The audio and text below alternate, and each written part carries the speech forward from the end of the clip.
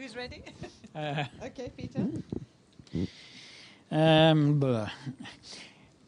wondered, first of all, whether the fact that you have this symbiosis grow up is actually due to a kind of malfunction of the system, in that it is not using the 3 boxes but only 2 of them, and the actual overall public good and so on is not actually being sufficiently injected into the development of regulation and of and the industry.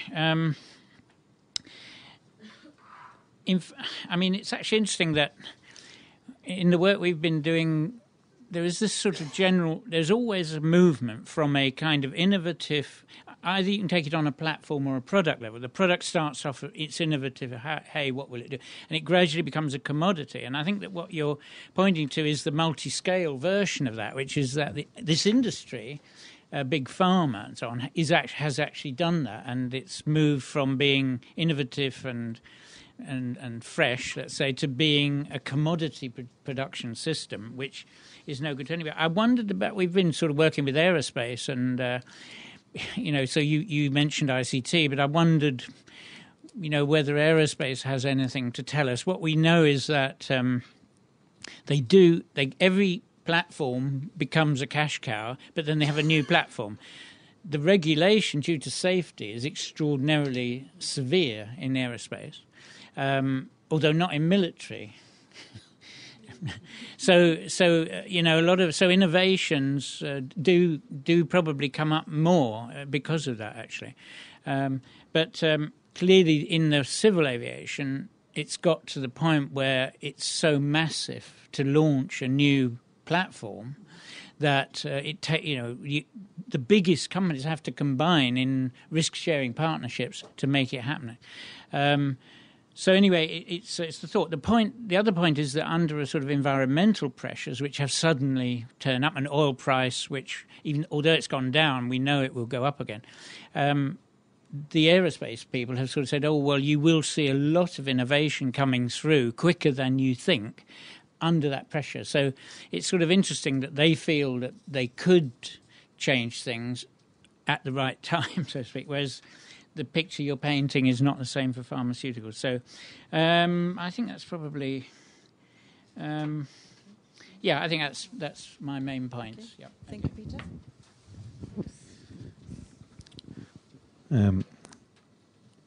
I will take just the third slide in your presentation about the 3 different fields that are interacting in this, the 3 different systems that are interacting in this wider ecosystem: government and regulation, industry, strategies and knowledge management, and public and stakeholder concerns. I think that in this image, one of the systems is not really taken really into consideration, which is public and stakeholder concerns. And from what I understand, from what you have described very eloquently, I think, is that the industry itself basically regulates the whole interaction.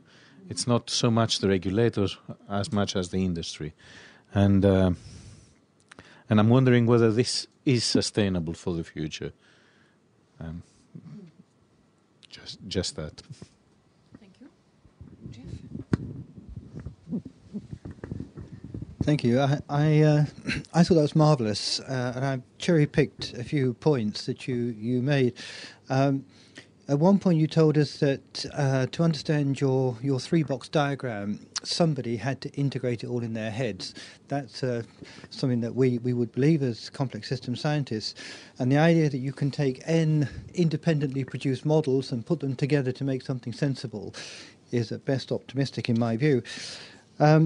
You told us that you went to see the economists, and apologies to any economists in the audience, but if you go to the doctor and he says, well, actually, I don't do your stuff,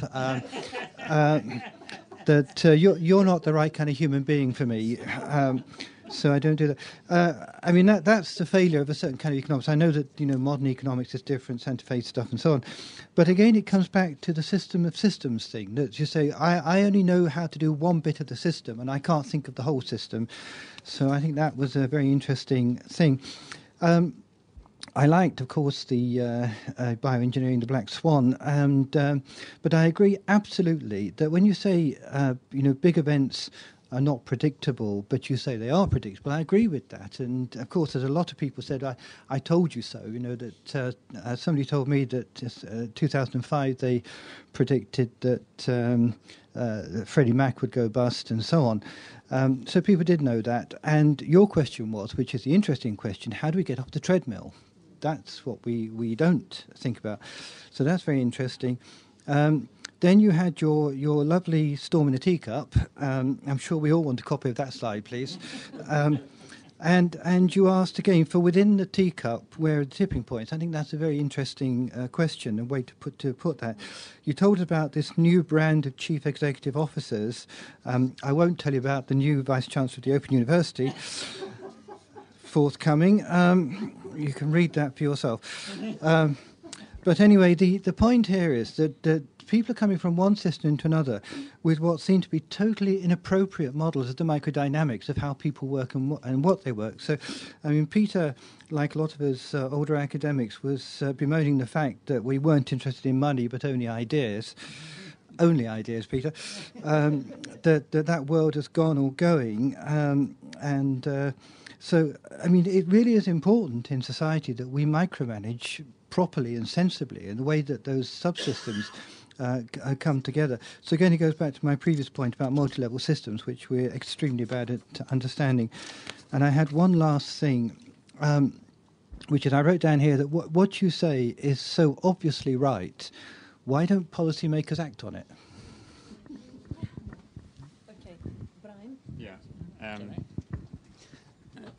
I'm not sure it is so obviously right.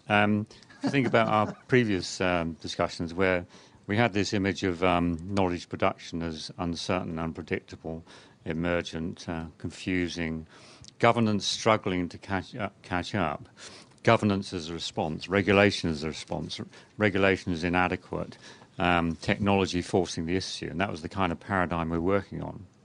Now we have a different paradigm, which is regulation and governance as the structuring force. So suddenly we have regulation as the causal actor, as the agent, if you like, in the situation. So we've changed completely from one analysis, which everyone accepted, to another one, which people are accepting. So I'm just wondering if you could reflect on that apparent contradiction in our discussions so far. Secondly, whether if you placed your analysis in a global context and different political cultures, it will still hold. If you talk about China and India, for example, as competing states in a global bioeconomy, where they would benefit from having a different system of innovation that is not so sclerotic, would it not be to their advantage? Is it indeed not to their advantage, because they have their own pharma industries, to pursue a different innovation path? So maybe if you look at it on a global basis, accepting your analysis is not so entrenched as you imply, perhaps. Thank you very much. I also have a couple of comments. I think your comment about IT companies and pharma companies, this is something that perhaps we need to think more about. How can that kind of restructuring of the industry be facilitated? Because it is a matter of very strong coevolutionary dynamics, which would be desirable to take place, even though we cannot regulate for them. So what would the environment look like to facilitate it? The other really worrying thing was about lack of innovation and risk aversion. I have been working with pharma companies for a very long time. We did a project on the IT side rather than the R&D side, and exactly the same characteristics came up. Again, serious lack of innovation and risk aversion, because part of it is the total failure of strategic approach to certainly in this case to the R&D agenda, and also this idea of providing, how did you put it, healthcare. I made a note of it here. I can't. Delivering healthcare for a profit, not just delivering drugs. Again, this is a new way of thinking much more holistically, actually using a complex systems approach to bring to this kind of thinking, because it is the radical rethinking that it's going to, in fact, take us into the future. Now, would you like to respond to this, or would you like to take some comments and then respond, whichever you prefer? In case I forget, I could maybe respond quickly to this interesting bunch of feedback. And, Peter, I think, and Alex both mentioned the stakeholder bit in that model being not mentioned much in my talk. I think one of the reasons for that is that came out of the work we did on agriculture with GM crops. And there, it was the public who drove both the industry and the regulatory strategies in Europe. And one of the problems arising from that is that we now have a completely dysfunctional regulatory system for GM crops in Europe. But that's a moot point. Somebody will want to argue with that one. Taking the aerospace example, I think there are a lot of aspects you could learn from a lot of different industries. And I think one of the similarities with aerospace is that you spend years developing one product. And that one product has to work or the company goes bust.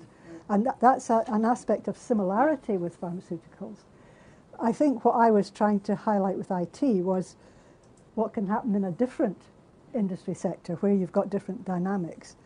And I think as regards the stakeholder aspects again, I think that the public and the patient groups are becoming much more influential on the drug industry and healthcare sector in general.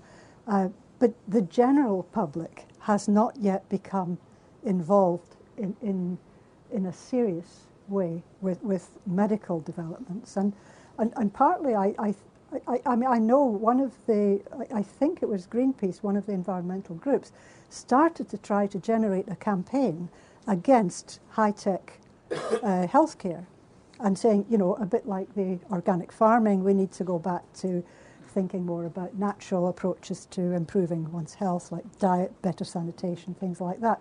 If you put all that money into these things, you could have a similar impact on healthcare. And there's an element of truth in that. But they couldn't make it happen in the health area because of the patient groups who immediately responded saying, how dare you say we shouldn't have this technology that could save our lives? So you've got a different dynamic in the stakeholder box for healthcare than you had with agriculture, and I think that's quite important.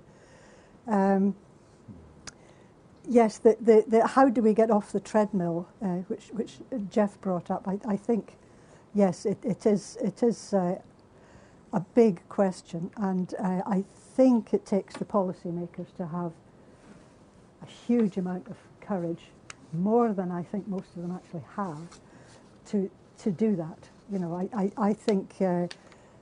I think it would need pressure from somewhere to help them to do it, and this change in focus, would it hold? Brian's question about would it hold in different political cultures? We did think about China and India, and that was an important part of our relative timing of events, because we thought that India and China could be the major beneficiaries of the collapse of big pharma in America and Europe, because they can actually do their own thing. They've got big enough populations, they can reinvent, and they're imaginative enough to do it, a different kind of regulatory system. However, we also know that they're currently doing their level best to align themselves with our regulatory systems in Europe and America. And so it all depends when the collapse comes. If the collapse comes soon enough, before they're hopelessly hooked in to European and American regulatory systems, then they'll have the freedom to do what they want to do. If the collapse comes later, then, they'll get caught up in the collapse, I think. So, yeah, and what was it? What was your point? About facilitated coevolution. Yes. Because there has to be a fundamental restructuring of Yes. the entire industry, and also on innovation and risk aversion, and the failure of That's strategic. right. Yes. Well, I think I would agree with all of those, and the need for a new way of thinking, and our thinking about how this would happen in the scenario we developed here was that you would have these two completely maverick CEOs in two big companies, and they do exist, who would actually decide to go it alone and do something different. Whether they'd be able to take their shareholders along with them is maybe another question. But there's another way for this to happen, and it could actually all gradually lean over slowly and then evolve to something more horizontal. Exactly, if you actually gradually open up the opportunities for smaller companies, and a lot of the small-scale regulatory innovations that are happening kind of piecemeal at the moment could conceivably add up to something that will be big enough to have a fundamental change. So it's not beyond the bounds of possibility that you could get that happening. Okay, so we now open it to the floor. So, microphone. Again, if you can just mention again who you are and where you're from, please. I'm Jean Bolton, and I work with Peter at Hatfield some of the time. I feel rather despondent when I hear this, because the managed evolution sounds so fantastic, but it seems so unlikely. And I just wondered what do you think the possibility of that happening is, and B, whether what could trigger it, other than a complete new regulatory framework, which seems highly unlikely. Is there something else that might just trigger the change? Yes. Shall we take a few before you respond? I think that might be. Yes, there's Peter at the front, and so if you take it to the lady back there, then Peter. I too was charmed by. Sorry, Hilary Rose. I'm here at BIOS, or nearly here at BIOS. Of course, I too was attracted to the managed evolution model, but I think there are so many difficulties in it. And also, I would happily, Joyce, remind you, I used to work with WHO in the 80s, and our plan there, and a lot of our thinking was profoundly wrong. Far too much focus on lifestyles and diet, not adequate attention paid, for example, the absolute necessity for a healthy population for decent housing, something conspicuously in short supply. Secondly, the notion that live longer, work longer. If you've got what's popularly called, I know some disagree with it, the McDonaldization of work, doing your job, Joyce, is interesting. For many people, for good reason, they can't wait to get out of it. So I think there's some sort of, you've started opening a can of worms, but you have too many bits that you're relying on as if they are okay when they're not. I mean, I've done a bit of work on patient groups. There's plenty more out there. They're mostly massively manipulated by Big Pharma. So, for example, when the genetics program was being run in the European Parliament, people who would like to have opposed that said the sight of men with suits pushing grievously disabled people around silenced them. And they could not have a critical and honest discussion. And that was the men in suits, and we know who paid for the suits. So I think there's a lot more tough problems sitting around underneath, which, your managed evolution stories gets a bit like a fairy story to me. Okay. We'll take one more, and then I'll give you the opportunity to respond. Mm-hmm. Peter was next. No, Peter at the front. Hello, Peter Taylor. The question I had was thinking about this problem as you described it. It sounded, if you think about complex systems in this area, that the one thing that wouldn't happen would be a managed evolution scenario. What's more likely to happen is either through a fundamental technological change in this area, or more likely probably a political one, maybe with China particularly in their investment in this, that you'd actually get a dislocation that would rewrite the rule book. And when you rewrite the rule book in this area, once these products start becoming effective, then I'm afraid this, construction of the future being a continuation of the past would just not apply. Thank you. So if you'd like to respond to those three, Yes. and then we'll take three more.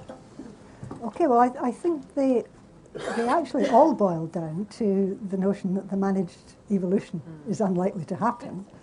And I think I would agree with that, and I think it's getting more unlikely by the day, as I think the pressures on the industry will be building up because of the financial problems that are going to, I think, are going to leak over into pharmaceutical companies as well.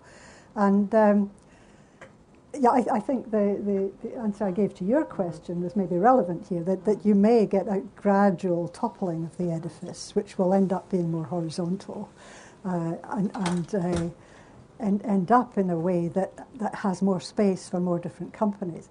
But I do think there's an encouraging willingness in a lot of people in the pharmaceutical industry to face up to this problem at the senior levels in the pharmaceutical industry. I mean, I gave a very early version of this talk at a conference in America, which was mainly pharmaceutical companies.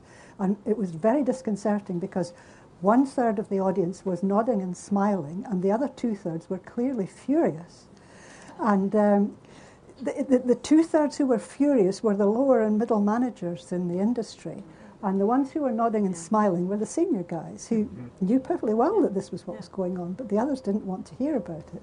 So I think there is a recognition that it's like that. And in fact, we had a meeting earlier this year with the vice presidents for regulatory affairs for 3 of the big pharmaceutical multinationals, and they gave us more or less a day of their time. And they listened to what we had to say, and they said, your diagnosis is spot on. Now tell us what we do about it. And so I think there is an understanding that this is a problem, and of the nature of the problem, and a willingness to think about what to do about it. And we are actually now beginning to talk to some of them. And I don't think an academic could come up with the answer to that question. I think the answer has to come from within the industry and the regulatory community.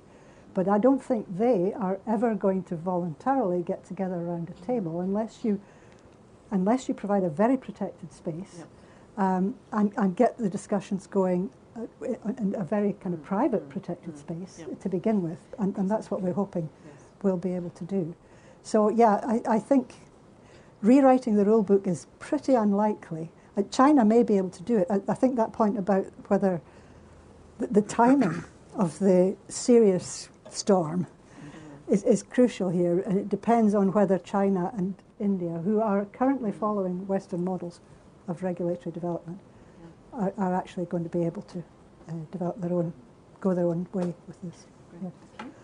So next group, and at the back, and I thought I saw one more for this. Mark Stratton, I work with Peter at Cranfield. I wanted to pick up on this word, managed evolution. They don't go together. Yeah.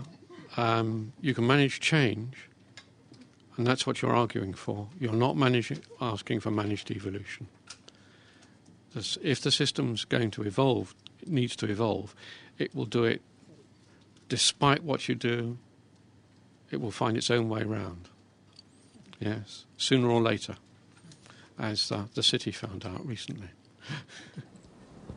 Okay, can I answer that one first? Okay. Yeah, because I think that's quite fundamental. Yes, and I'm not suggesting that you actually manage the evolution, but evolution happens based on variation.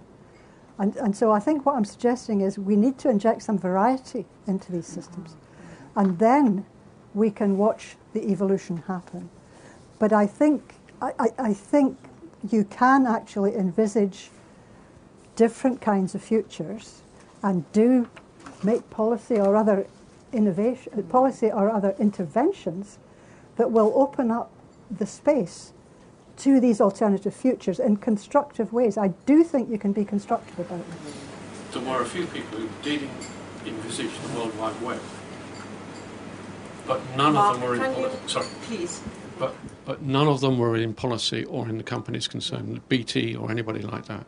Nobody saw what was going to happen with the World Wide Web. I think that's exactly the point I'm making. Had before that. I don't see how we can say, oh, well, what we want is this kind of little bits here, because what's going to happen is something radical from outside. Yeah, but I think we can say we want something that's more innovative and open up the possibility to more innovations like the World Wide Web. And I'm not saying we can predict, we definitely can't predict what will come out of this in terms of technology, but we can, through policy interventions, create a more supportive environment within which that technology can evolve. That's just a linguistic adaptation. It's what you're wanting is unnatural selection. That's a very good point. Before, sorry, Alec, there was someone there before, and you can have the next Hello. one. I was Michael Hopkins from Sprue. I hope I'm not reiterating the point that was made by one or possibly two of the panellists about neglecting the public. But isn't the real point here in trying to achieve regulatory change that the regulatory system is there to protect people from products that perhaps shouldn't be made widely available until they are shown to be more safe, and that policymakers will prioritise that above all else, and therefore you will hit a brick wall with regulatory change there?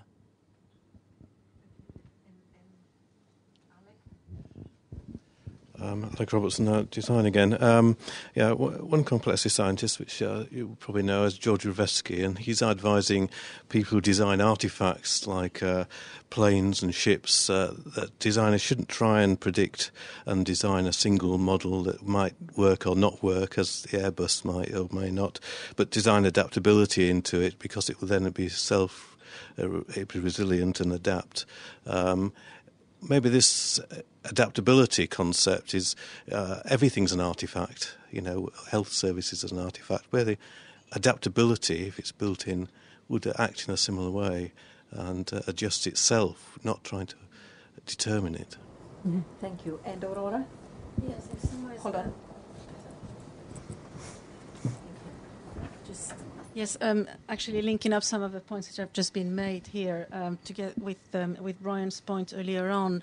There are two things really that strike me. I was at this conference in Vancouver 3 weeks ago, where one of the leading pharmaceutical, kind of big people from Merck was giving a talk on business failure as being, the prevalent model in the pharmaceutical industry, and he just gave us 30 slides on how the current model actually is one of failure. 9 out of 10 companies will go bust. Only one will, prevail. And he gave us, details on the rates, failure but the thing that strikes me now retrospectively is that it didn't mention regulation as one of the causes of the failure. This was not clearly what he thought was one of the drivers, and then that makes me wonder how this sits in with the models you've given us here, and related to this then is Brian's point about what's the role that you seem to be ascribing to regulation, within this paradigm as a driving force, which, I think I tend, like Brian, I tend to think that looking at the EU as the current driver for regulation in these spheres, because let's face it, all the new regulatory controls on advanced therapies, on tissues, on cells, all that's come from the EU. It's actually been all these regulations were introduced very much to tie up now with the previous speaker's point. As a response to concerns that the public, health and safety were at risk, that there were technologies which were actually being, applied and without any proper framework to ensure that patients were going to be safe. Mm-hmm. And so the main kind of, driver behind the introduction of all these regulations was to protect the public. Now, in so doing, it may the regulation is introduced in a reactive kind of, as a reactive force there. And then indeed could potentially stifle innovation further downstream. But that's the origin of the regulation. I wasn't clear from what you said where you thought the driver for the regulation came from.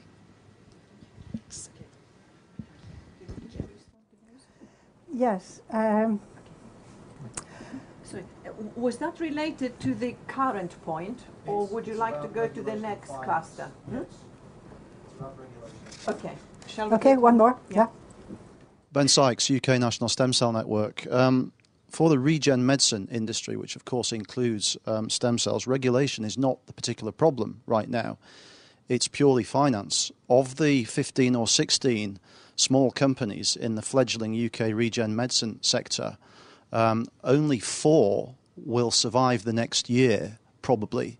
The rest of them have about less than 12 months funding left from their venture capitalists to support their preclinical work and phase 1 clinical trials. So right now the big concern for the regen medicine sector is purely finance. Okay. The 2 points I think about protecting the public, I think it's very valid, and I did slip over it rather quickly to say we're not suggesting that there's any relaxation of the safety requirements, unless in cases where people actually want to take more risk. And I think there is a case could be made for opening up the system a little bit to allow certain groups of patients who would be perfectly happy to take the risk, even on an altruistic basis, to provide benefits for future patients. I think that should be allowed to a greater extent than it is at the moment. But I do think that the current regulatory system, based as it is on double-blind clinical trials with vast numbers of patients in many cases, could be a whole lot smarter and could still deliver safety. And it's a very 20th century regulatory model which doesn't match the really innovative scientific opportunities we're bringing forward now.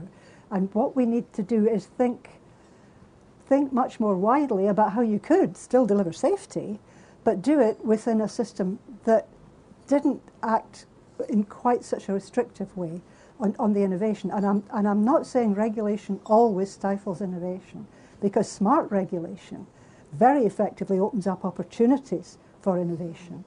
And actually, we've written about it in other areas, but one of the projects that was very formative in this thinking was an EC project on policy influences on technology for agriculture, where we were asking big multinational companies developing pesticides and GM crops how their strategy interacted with regulation.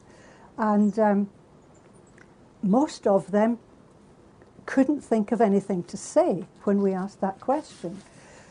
They just said, well, regulation, it's there. You tell us what to do and we'll do it. We just want to know what you want us to do in the case of GM crops. And it was quite a while and quite a long way into an interview when somebody said, hang on a minute, I see what you're talking about, and gave us an example of the American Food Quality Protection Act, which had on its way through Congress, quite accidentally apparently, because we couldn't find anybody who had expected this to happen, set up a fast track for any pesticide that was safer or in the environment or for people than what was currently on the market. And the impact of that fast track was that very soon the regulatory pipeline was full of products that were better and safer than what was already on the market. And it acted very fast and very effectively to create an opportunity for innovation. And so regulation can do that very effectively if you get the right kind of regulatory stimulus. And that's really what we're talking about, is getting the right regulatory stimulus. So now, I think what Ben was talking about, regulation and finance, and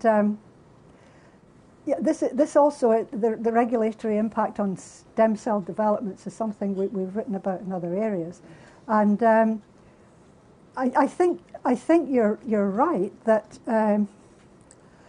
Well, no, I think you're not right, actually, that regulation's not a problem. I mean, we talk to people who are running small companies involved in stem cell development, and talking to them 3 or 4 years ago, most of them saw themselves as being in the business of developing regenerative medicine solutions to disease problems. And they have now all switched. Every single company we talk to has said, that is so far in the future, we can't plan for it. And the reason it's so far in the future is because of the regulatory system that's being introduced in Europe and the States, if it comes on soon, using the double-blind clinical trial model as a basis for determining the safety of what is actually basically a surgical procedure.